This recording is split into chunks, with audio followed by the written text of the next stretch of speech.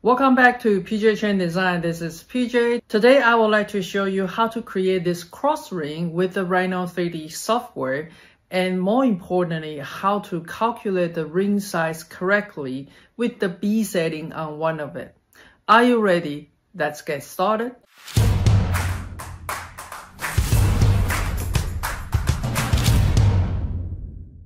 On this design, you can see one ring is higher than the other one, and in fact, they are more oval shape. That's why when you look at the front view, they will be a perfect circle. Also, this type of the prong set is not adding the prong. Instead, it's kind of a cutting off whatever the metal there and to make the existing metal into the prong. So that's starting from the scratch. We are going to start it with the front view and using the circle command and to set it up the ring size for whatever for you. For me, it is a demonstration is going to be 16 millimeter. And I'm going to draw a line from the top view, and this from the top view going to snapping in right in the center. And it can be like how big of the cross that you're going to have. It can be the certain degree that you want, but I pretty much wanted to do something in this angle. In order to find this circle into this angle, we are going to use the command called curve from to view. And with this command, you're going to pick up this circle and also this straight line, and it will automatically create this line right there. As you can see now, the line is more of the oval shape. If we take a look on the front view, we'll still keep it round shape.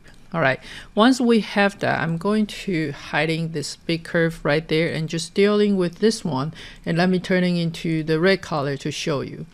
We need a cross section, so I'm going to using the conic corners of the round rectangle, and I'm going to use the 3 points. So starting from here for whatever thickness that we wanted. Let's say I'm going to have it this thick and roughly about this the width, and I wanted to have some sort of the pillow shape right there. We need to moving this back to the center, so I'm going to use the move command and move it back from the midpoint to the quadrant. So then we will have that first one right there. Now the second one that I'm going to have is just having this one mirror to the other side. And I want to mirror on both of them. So let's go ahead to use the mirror command and snapping again to the center and to here. All right, so for this one right here, we can simply just using the sweep one rail. You got rail, you got cross section right there. All right, the second one, we do need to make it a little bit taller than this one. And so that way we can set the stone on top of it. However, if you try to pulling any of the curve from this one, it seems a little bit too many points there, right? So we need to rebuild this one. Let's go ahead to use the rebuild command, and we want to rebuild this curve. So far we have 14 point. I'm going to change to 12 point, and I'm going to click OK. Now if I turn on the control point or use the command points on, you can pick up those 3 on the top, and basically we want them to be just a little bit higher. You don't need to have it too high, just a little bit higher is enough. Okay, so now we have this one. Let's go ahead to using sweep one rail, and you have this is your rail, this is your cross section, and it will get something like that. Now if this is too tall, you don't want to be like too tall like that, you can turn on the record history and click OK. So if you feel like this is too tall, you can pick up the control point again, move it down a little bit if you want to. This is because you have a history recorded. Okay, so now we are done with the ring. Double make sure the ring that we have, notice that you have this ring and it is cutting inside of it, right? Because the ring that we have in the angle for our profile, and that's why you have some pieces inside. So all we need to do is pick up the original ring size. We want to extrude it straight for both sides. And then I'm going to use the Boolean difference and pick up this one and difference out from this one. Alright, it will say break the history, but that's okay. And now you can see that if you take a look on the render view, you're going to see it's flat from inside. So it may not be perfectly square there, but it's okay. As long as we keep the outside shape, it will still look like a square, and we'll make sure the ring size is correct. All right, so now let's dealing with the stone setting. We wanted to arrange the stone. So first of all, if you go sign up my newsletter in the description below, then you should able to download a stone to bring in. So when you bring in the stone is in 5mm. You can size down 3D scale to the proper size. I'm going to move in this one to the top, and I do want to have the stone sit in a little bit, so I want to make sure that the girdle of my stone is underneath the surface, right? So that will be the stone position. Maybe I will need to have it a little bit lower.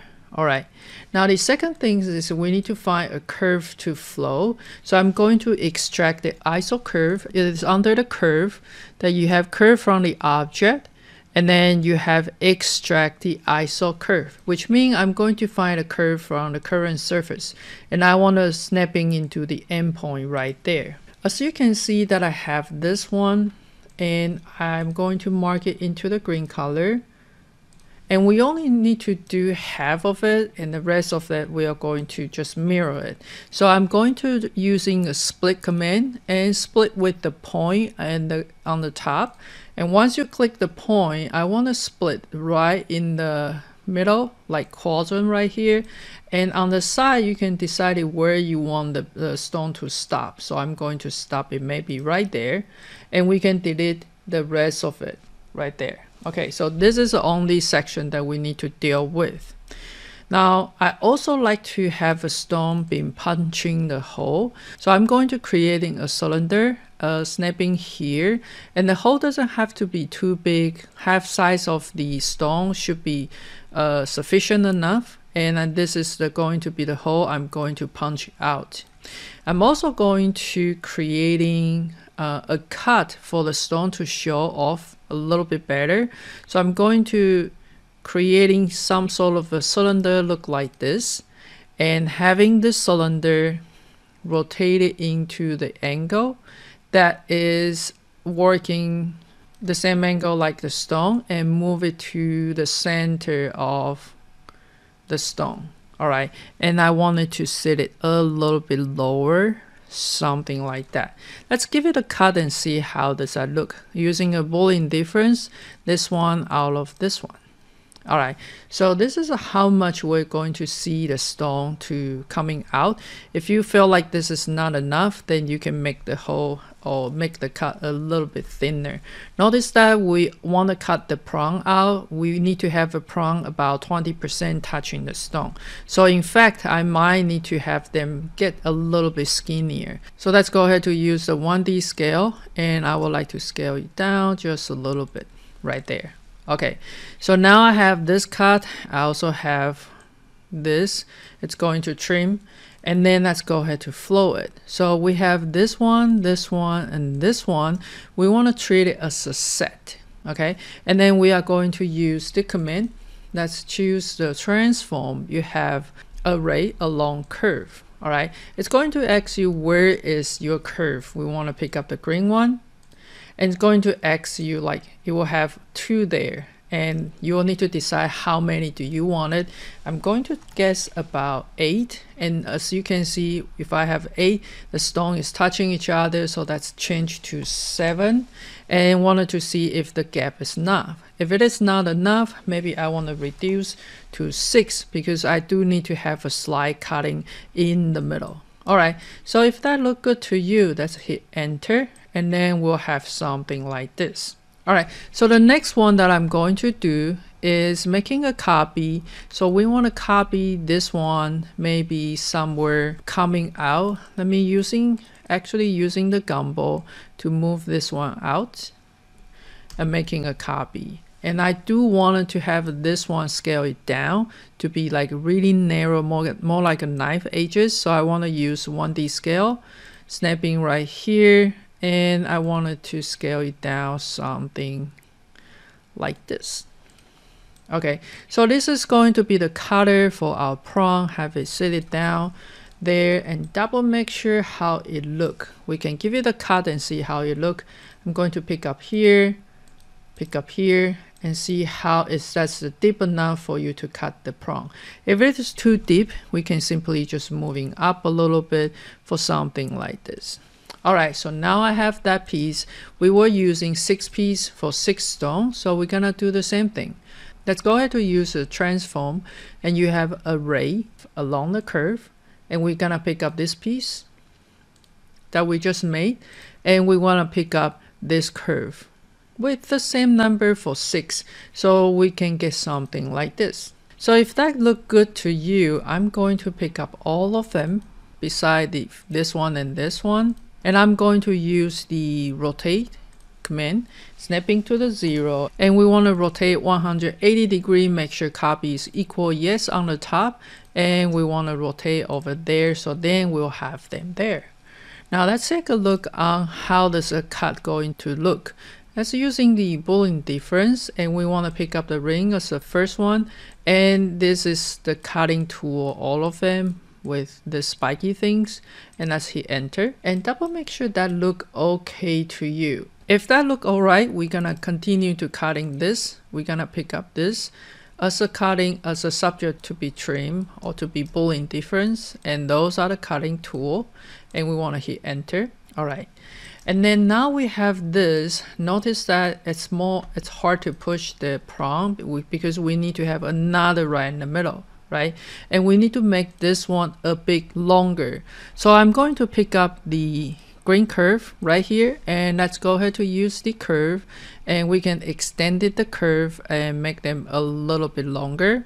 And so I'm going to pick up the end right here and maybe touching the midpoint right here. Now we don't actually want to touch this one. When we are trimming, that will have a little bit problem. We just need it a little bit shorter, so I'm going to bring it back something like this.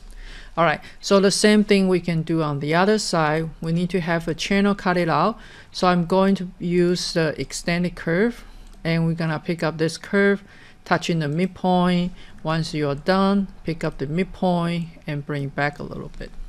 Alright, so let's give it a try.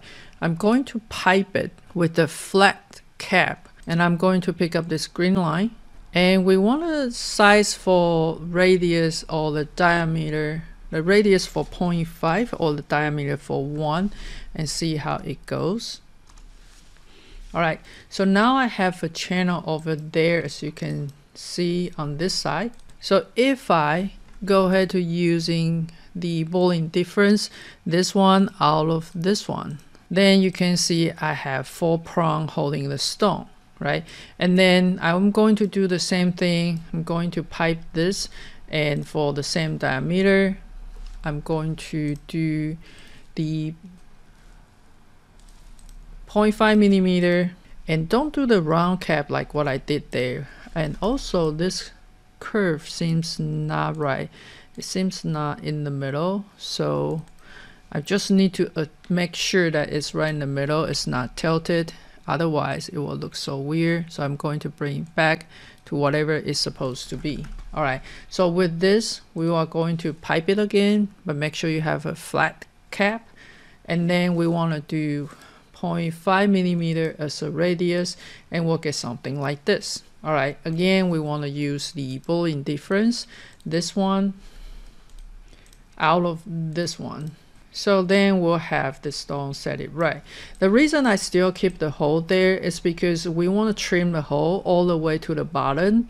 If I trim it first and then bowling the other ring, then the hole will be, you know, sealed again. So let's go ahead to have this one and this one to be bowling union together. And if you have something like that, it's because we already trimmed inside of a ring, and so it has all the seam is aligned. All you need to do now is actually just move it a little bit. I'm going to move on this one and just have it going down minus 0.01, and it's really small, you almost not feel it, but it hopefully will solve this problem. Okay, problem solved. Now we can go into do the rest of the trim. It's easier for me to hide all the stone right there, and then all of this color we're just going to do the Boolean difference with the ring and all the cutting tool from the top. I hope you enjoyed the video. If you want to advance your jewelry CAD design, you definitely want to learn stone setting, and I have a perfect course for you. In this course, I'll teach you many different types of stone setting not only for a simple round and oval, but also including the fancy cut and pave setting. Check out my stone setting for jewelry CAD design course in the description below. Hope to see you in the course. Thank you for watching, and I'll see you next.